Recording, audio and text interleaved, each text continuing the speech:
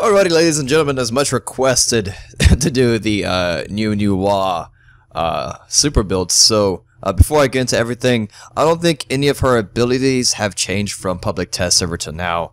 Now she can also be patched up next week. Like this, stuff here is still not final, but I guess it'll only be like point wise, but it shouldn't really make that big of a difference. Something I just noticed, I don't know if this was still in the public test server or not, but I just noticed that her ulti is 110-second long cooldown. I think that's the longest cooldown in Smite history. I could be wrong, but I think that's the longest. So fair to say you may need some cooldown reduction. So if you're wondering why I have boots on my bottom right, let's go ahead and buy boots. Okay, so I guess you could go about building her in a couple of different ways. I suppose you can probably go like a little bit more attack speed oriented, or you can just build like more typical just power mage. I guess it's kind of up to your own personal preference and what game mode you're playing. Like maybe if you're playing assault, you won't need that much attack speed because it's like everybody's like having a stare down, and then all hell breaks loose, and then just stare down. But let's go ahead and go into the build.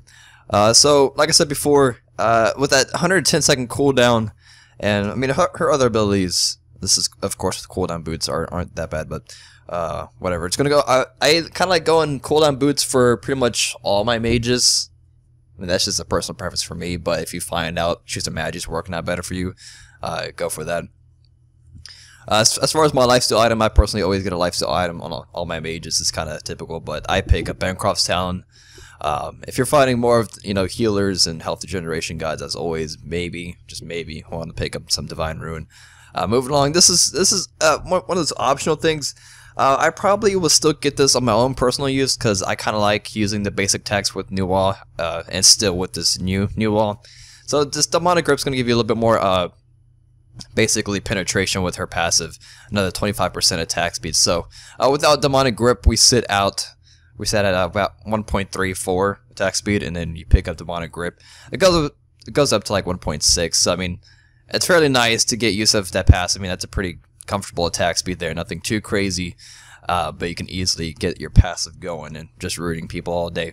And of course, the magical power along with demonic grip. Now, if you don't want demonic grip, and you're not too much the basic attack type person, you may find some of the things may be useful.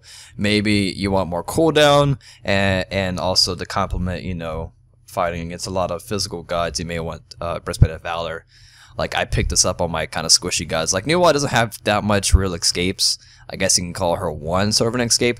But for some mages that are really squishy, whatever, I always pick a Breastplate of Valor. I like to stack up the cooldown reductions for one, and then the physical protection is really nice on Breastplate of Valor. So maybe it's something you may be interested in too. Maybe you're in Conquest and you're laning against another mage. Like, Voidstone's not that bad.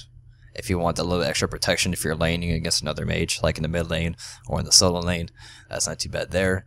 It's really up to you. And moving along, Spear of Magus, since she's more of like a combination of her abilities, she's not like a direct poke with one ability type god. She's like kind of combo.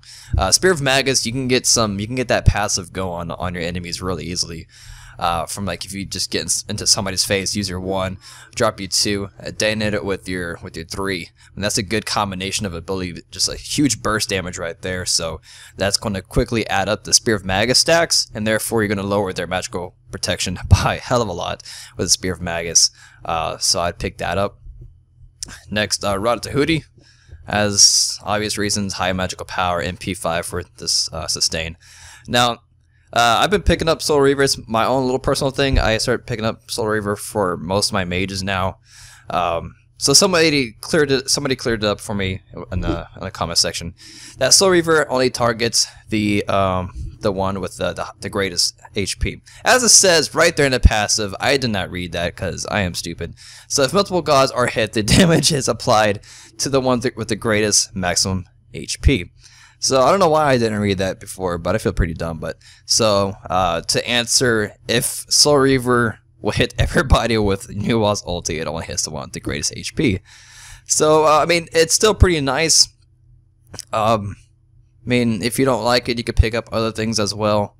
Like I mentioned before, some of those other items are pretty good, but I like this. So, and all in all, with this build, we have a lot of magical power. As you can see, we have about 600 magical power. Attack speed sitting at 1.6. Defense-wise, not too bad. So these are just the basic attacks. A flat 600 rate. Use our 3. Hit about 600. Now I'm not going to pick that red buff up because I don't want to mess up our stats. I'm going to go quickly over to Robot over here. Just slithering around. So I want to know something. How you guys liking the new wall? Since everybody can play it now, like, are you having troubles fighting its new wall, or do you like this one over the old one? Let me know what you guys think.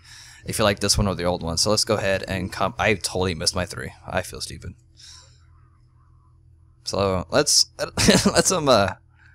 see if we can get back up and lay my 3. It's like 519 there. Not too bad. Not too bad. Let's go ahead and actually use our ulti now. He gets back up. His ulti. What? Okay, apparently Robot is immune to New Wall's ulti. Alright.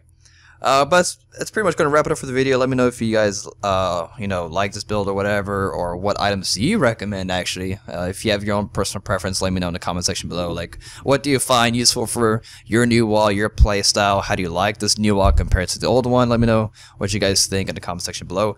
So I'll see you guys next time. Peace.